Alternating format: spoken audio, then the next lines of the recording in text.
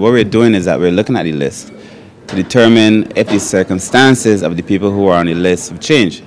And if they've changed, then to make sure that we put the people who deserve to be on the list on the list. And also part of the assessment would be to see if they need a different kind of intervention too.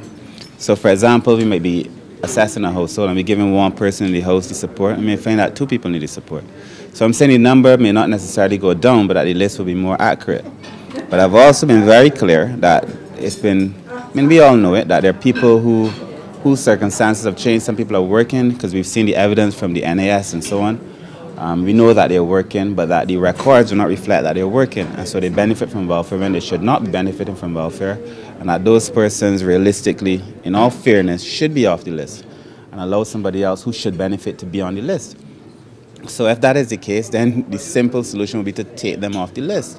If it is that you are not deserving of welfare, then allow somebody else to get the welfare, who, you know, but it will also be reverse circumstance where some people may end up with additional benefits too. So I'm not only seeking to take off, I'm just seeking to clean the list. Now, I've had people come to me, they've been receiving the household mitigation grant, which was $600. They were receiving support from the welfare department. They're receiving support from a lot of these NGOs who give support. Some would be benefiting from what we call agency shopping. So they come to welfare, they come to childcare, they come to NAB, they come directly to the ministry. And the combined support is so much that they definitely shouldn't be receiving that level of support. So I want to make a plea for those persons who are doing it to stop it.